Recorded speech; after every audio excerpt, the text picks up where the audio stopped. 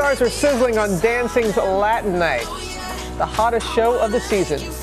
And everyone was just wowing the crowd with their rumbas and everything else. And one couple felt the heat. Jesse Palmer is here with that. Hey there, Jesse. Hey, Robin, that's right. Amber Rose and her partner Max were booted from the ballroom, and we're going to hear from Max live here in a moment. But first, here's a look at some of the hottest moves on Latin Night.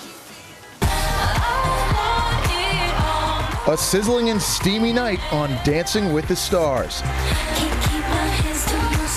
The first time this season any couple has scored 4 10s after one of the sexiest tangos ever on Dancing with the Stars. Now that is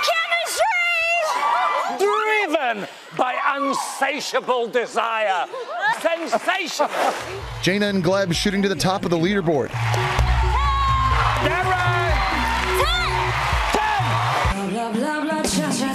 But a big cool down for fan favorite Max and his partner Amber Rose, the latest couple to leave the ballroom. Amber and Max.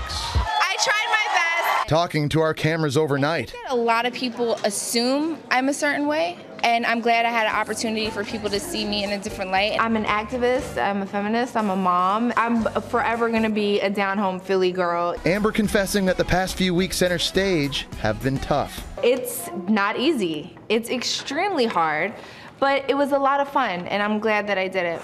And overnight, Max writing this heartfelt post on Instagram saying thank you for some of the best weeks of his dancing career and that she made him proud.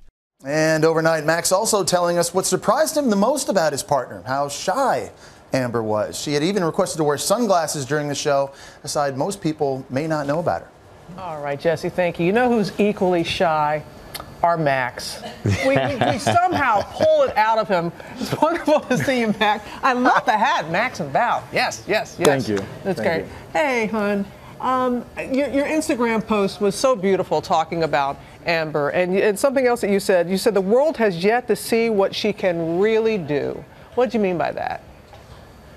I don't think, well, I personally didn't know who this person was. I knew of her. I knew, you know, the same as people reading tabloids and stuff, but you know, it's one of the beautiful things about the show is that you get to find out who the person really is, you know, behind the, you know, all the lights and stuff. And I was surprised to find out that she's just so chill and down to earth. I was expecting some sort of like a internet vixen type of personality, and it's far from the truth. Oh, that's sweet. But the show has also given us a chance to know who you are, and everybody here loves you, man. You're awesome. You're a good man. And when I read this, I was a little upset. I'm going, you're not going to be back next season. But then when I read the reason why, I was so excited because you're going to be at home, preparing to be ready for the baby. But are you ready for the baby in January? I am ready. Yeah, I think. Well, I mean, I think I'm ready, but everybody around us seem to think that you know, it's always this little smirk and like you'll find out. And so I have a list of like 10 things that I'm gonna find out about, but I can't wait. Well, you know, they don't come in directions. You just have to figure it out as you go. He will. Exactly. Yeah. What did you think about last night? What did you think about the last night? I loved it.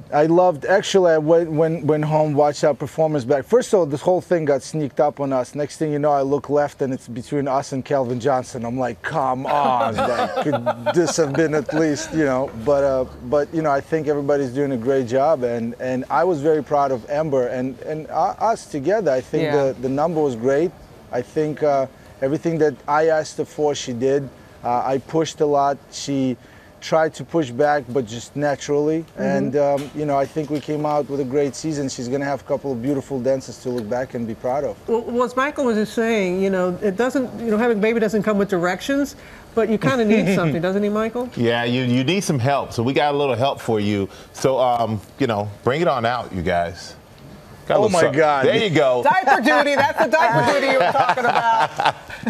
I can't wait. I can't wait, you guys. And thank you so much. It's amazing. That's one thing I keep being told is that there's not enough diapers. So. And there's never enough of you, Max. We'll see.